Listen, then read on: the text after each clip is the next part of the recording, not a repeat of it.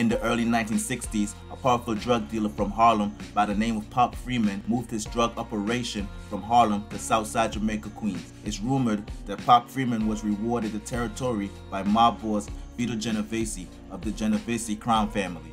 The territory was allegedly given to him since he didn't snitch on the Genovese crime family a few years prior. He was with the Gambinos. Wow. Right? What happened was he had got knocked. He never told, he never snitched. So they gave him Queens. They gave him Queens. He thinks he belongs in their home. They give Pop Queens. Wow. Pop turned Queens out. Wow. So so pretty much he would be the equivalent to Nicky Barnes was in Harlem, just like you just said. That's right. Drugs have been heavy on the streets of Queens since the arrival of Pop Freeman. He ran numbers and sold heroin, and essentially became the Nicky Barnes of Queens. Pop ran all the numbers, and he ran on the dope. Pop Freeman was an OG, and no one can sell drugs forever. So as Pop reached his 70s, he handed his heroin operation to a younger drug dealer, Ronald Bassett, aka Bums. Bums was a natural, and it didn't take him long to reach success comparable to Pop Freeman's. Lorenzo Nichols, aka Fat Cat, was a member of the Seven Crowns, a very violent street gang. In 1976, Fat Cat and a companion committed 2 robberies. Fat Cat was convicted on both crimes and sentenced to 18 years in jail, but he ended up serving only 2.5 years. He did his time in Spofford, a juvenile facility in the Bronx, before he was released on parole in 1980. When Fat Cat got out, he was instantly put on to the growing drug business in Southside Jamaica, Queens, by a friend who goes by the name of Pretty Tony. After Pretty Tony put Fat Cat on, Fat Cat then put Pappy Mason on.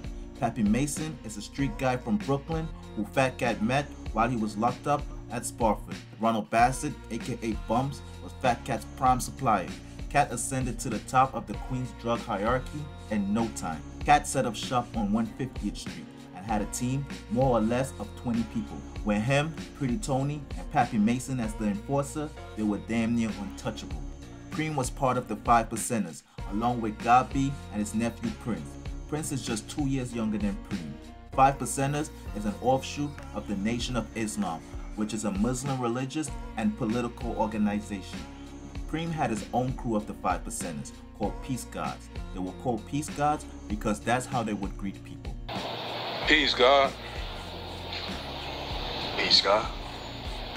After coming home from a bid in 1979, Prince started hanging out at 150th Street, the same place where Fat Cat had set up shop. Prince saw how much money the Seven Crowns were making and wanted to be a part of it. Prince brought the idea to Preem and God B, and with their strong influence, they were able to convince 5 Percenter members to hustle at 150th Street. The Peace Gods are now known as the Supreme Team, with Preem as general and Prince as second in command. Preem, Fat Cat, and Pretty Tony became really close friends, sort of like the Three Amigos.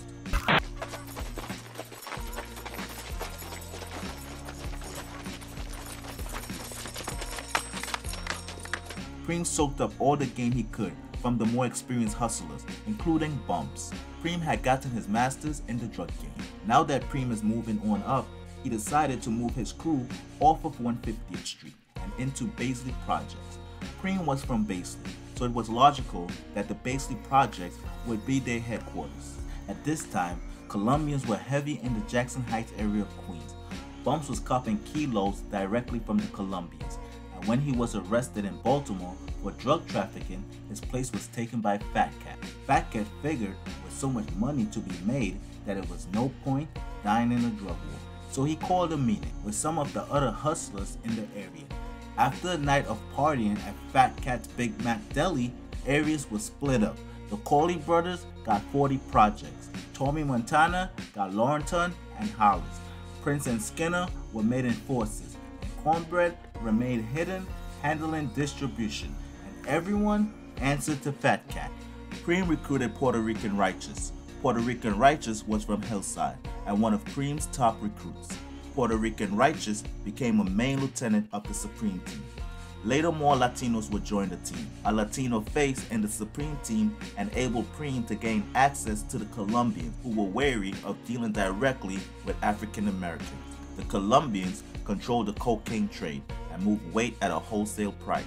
With Spanish members, Preem could make the right connections and deal directly with the Colombians and bypass hustlers like Fat Cat and Pretty Tony. After a raid on Fat Cat's Big Mac Deli on July 29, 1985, police found over $200,000 in cash, several guns, and a large amount of heroin and cocaine. Fat Cat was arrested, but he posted a bail of $70,000. A few days later, he reported to his parole officer, Brian Rooney. Cat told Rooney that he was just visiting a friend and had no idea that the spot he got caught with all the guns, drugs, and money was a drug location. Rooney wasn't buying the story and felt Cat had violated his parole from his 1976 burglary conviction. Cat was then remanded back to prison to complete his sentence. He wasn't very happy to be back in jail, so he ordered a few of his associates to pay Rooney a visit. Rooney was shot to death on October 10, 1985. Fat Cat was later charged for second-degree murder for the crime. After Fat Cat's incarceration, Preem was the new king of Queens. My eyes are getting weary, my back is getting tight. And Prince was the Preem as Pappy Mason was the Fat Cat, the enforcer and an angel of death. All this was around the time that dealers had developed a form of cocaine, much cheaper, much stronger, and it was smokable. This was the beginning of the crack epidemic. A crack is right, no, you don't need it.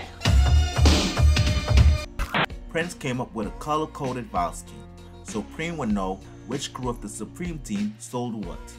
Bimmy crew had the blue vials, Baby Wise crew had the red vials, Black Just crew had the orange vials, and Prince crew had the yellow vials.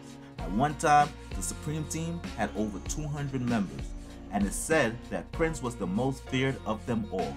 The four crews were bringing in an insane amount of money, and Preem was HNIC. I'm the head nigger in charge.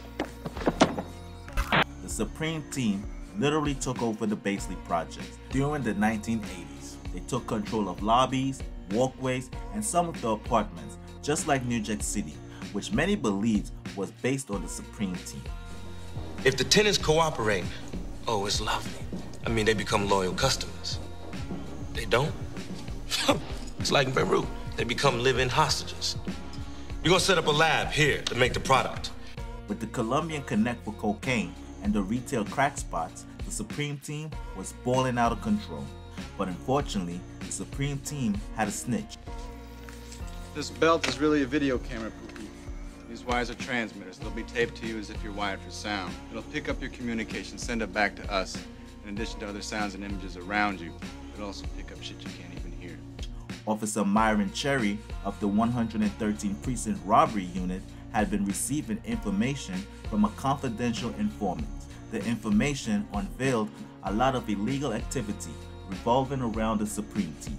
Police found out that a homicide at Gaia Brewer Boulevard was connected to an alleged $80,000 cocaine and currency robbery at 231st Street in Queens during the month of July 1985. Sergeant Foster of TNT set up surveillance and got no-knock search warrants from Judge Stephen. The search warrants led to Preem's arrest in September 1985 at an apartment in Cambria Heights. The TNT raided two of Preem's stash houses. At the first location at 116th Ave, 7 people were arrested. Misdemeanor quantities of drugs and several rifles were found. The search on 231st Street led to the arrest of 5 people, including Preem. Seizure of 8 pounds of drugs, 8 handguns, and over $35,000 in cash, along with counting machines, assault rifles, counterfeit money, and bulletproof vests. The Supreme Team was the first to ever get arrested by the TNT. On May 19, 1986, Preem pled guilty to count 12 of the New York County indictment, criminal possession of a controlled substance in the first degree. Preem was sentenced 9 years to life. The bus didn't stop the team though. The Supreme Team was set up like the mafia, so with Preem in prison, Prince stepped in. Whenever Preem went to prison, Prince was the boss. After Preem's arrest and conviction, he was out on bail. Before starting his sentence, he planned a big, extravagant going-away party that doubled as Prince's 22nd birthday. The team gathered to toast the aspiring kingpin Prince and say a final goodbye to Preem. Under Preem's leadership, it was more about styling, profiling, and getting money. But under Prince's leadership, the murders and chaos was turned up. As Prince and the Supreme Team maintained what they had built, more bodies started dropping. The Supreme Team's homicidal instinct had no bounds, and as they strengthened their holds on areas, they grew bolder. The 103rd Precinct grew to #1 on the homicide list among New York City's 76 police precincts. With all the chaos surrounding the team, Prince was constantly being arrested, in and out of jail, on a variety of charges. In late 1986, Prince was arrested on drugs and weapon charges. He trusted his man, Fat Pete, to run the drug spots and stack the Supreme Team's money. But when Prince came home, Fat Pete refused to return the Supreme Team's assets. Prince decided to send a message that would once and for all show who's boss. In broad daylight, Fat Pete got his head blown off. Message! The killing was unsolved, but a wiretap conversation between Prince and God B soon after indicated that Prince knew about it. Power, equality, truth, equality is what Prince said to God B.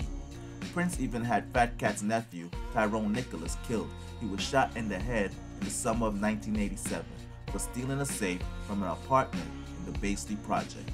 Nicholas had robbed 2 other homes before this one. Prince thought he had to teach him a lesson about burglarizing people's houses in the projects by putting bullets in his body. Prince and Black Just were charged with intent to cause serious injury with a weapon, after being pointed out by one of Fat Cat's family members as the shooters. Prince was placed in the Queens House of Detention for Men. On October 2nd, 1987, Prince was rearrested for an unrelated murder. Has there been a murder? Yes, there's been a damn murder. He's got 8 bullets in him. If it's not a murder, then it's a real complicated suicide. They transferred him from the Queens House to the Brooklyn House of Detention, which had a special floor for organized crime members, such as cop killers and drug kingpins. Fat Cat greeted Prince as he came through the gates of the 10th floor. He guaranteed him that his nephew would drop the charges. In January of 1988, the charges of shooting Tyrone Nicholas was dismissed. Prince was also charged with the murder of Melvin Anderson, a 19-year-old drug dealer who was shot once in the head at point-blank range on August 21st, 1987, at the corner of Foch Boulevard and 142nd Place in Southside Jamaica. Got his snot box rocked. His TV turned off. His cable subscription is forever ended. He will never, ever, ever, ever, ever, ever watch another movie again. Kevin Anderson, the brother of Melvin Anderson, identified Prince as the killer. But before the case went to trial, he retracted his statement and claimed his identification was fraudulent. Kevin did this because one of Prince's people threatened Melvin Anderson's brother and his whole family. Prince definitely answered the call of protecting the Supreme Team. Preem ended up beating his case on appeal. Due to a technicality, his lawyers got the case overturned on the premise that the warrants were bad. In August 1987, Preem, who had a 9 years to life sentence, was back on the streets after serving a little over 2 years. When Preem got home, he held a formal Supreme Team sit-down in Baisley Projects. Preem used this occasion to take a detailed inventory on the crews he wanted to meet. He wanted to know the new members since his incarceration. He wanted to know about their firepower, muscle, connects, and what locations they had. Within 2 months of being home, Preem made approximately $500,000, but the Supreme Team had a target on their back, an informant in the crew who the feds were working with. In the fall of 1987, all of the major Supreme Team members were under surveillance.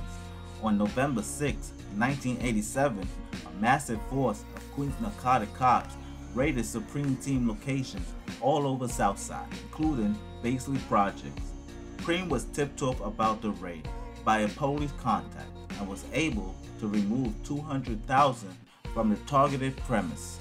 But nonetheless, authorities seized an array of weapons, narcotics, photographs, and documents. The raid sent Preem and Prince back in jail. Puerto Rican Righteous put himself in charge and shut the Supreme Team down. He fired everyone, closed all the drug spots, collected all the money owed, and handed it over to Preem's system. The rest of the Supreme team had no choice but to do their own thing. Preem was indicted by the feds in the fall of 1987 and entered a guilty plea on a charge of engaging in a continuing criminal enterprise. He was sentenced to 12 years in BOP.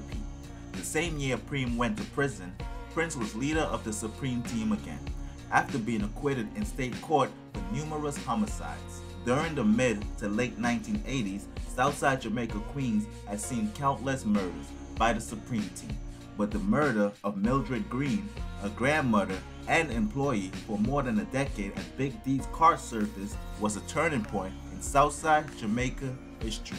On September 2nd, 1987, the 61-year-old was working at the car service at Linden Boulevard. An argument broke out between a company driver, Joel Johnson, and a passenger, Derek Carnegie, a local drug dealer. The argument was about Carnegie feeling he has been overcharged $5. He got $50,000 back at the motel. You gonna cause a scene, man? For $5? $5? It ain't even about the money. It's the principle. Another driver entered the debate, and Carnegie friend Chandler pulled out a gun and started to shoot. In the process, he hit himself, Johnson, the other cab driver, and Carnegie.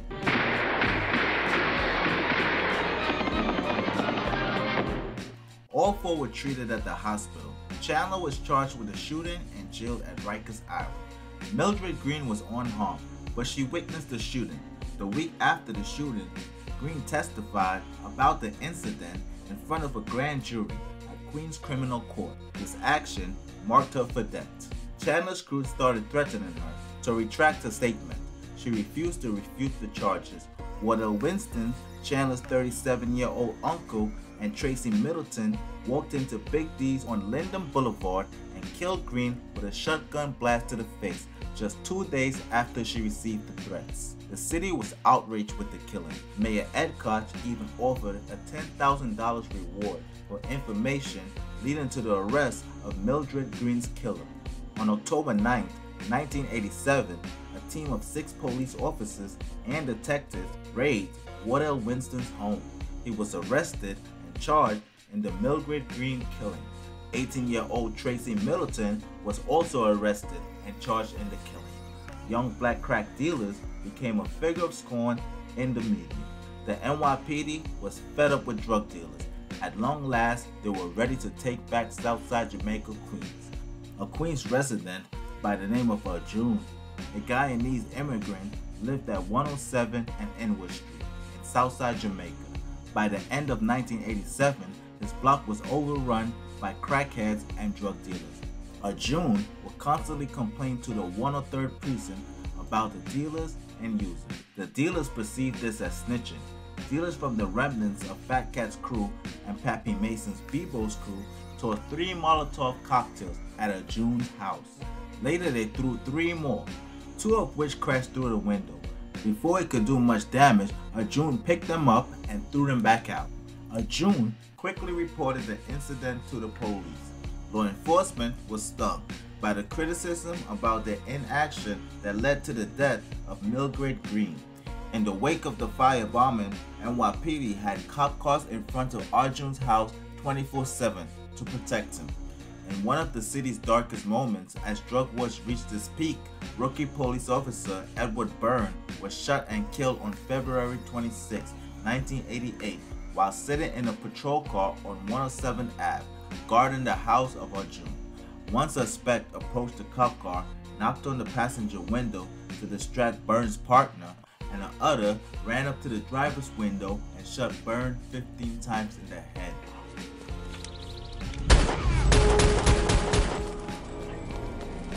Two additional suspects who were lookouts were linked to Fat Cat's old crew and Pappy Mason's Bebo's crew. That event changed the perception and image of the Supreme team, even though they were not directly involved. Byrne's murder became a symbol of the nation's failure in the war on crimes, and NYPD stepped up their efforts tremendously.